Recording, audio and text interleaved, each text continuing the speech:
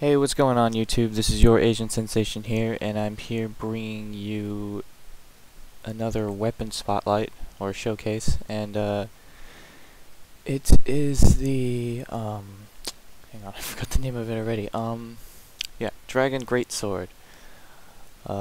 It's another great weapon. It's pretty cool.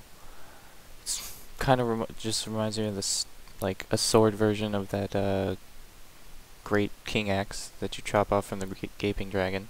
Anyway, so it's pretty awesome. It's basic attacks here. It takes up so much stamina. I'll just show off a few like that. And then of course, just like the other great weapon, it has a special attack that you use when you wield it with two hands. I'm going to do it far away so I don't accidentally hit that guy for whatever reason. So here it is. I think that's pretty awesome. Good for enemies in front of you or in a line. Yeah. So it's pretty simple to get this weapon actually.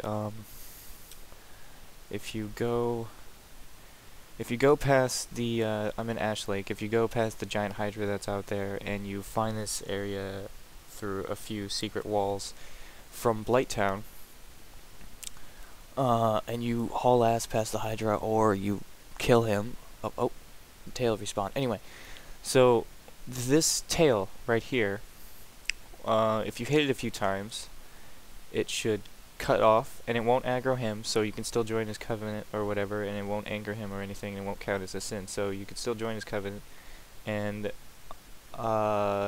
it's just right here. It pops off, and you pick it up, and there you go. You have a pretty awesome sword.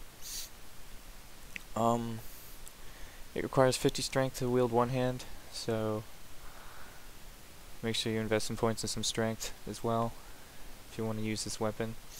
I think it's pretty cool. I might use this a little bit while longer before I switch back to my other one.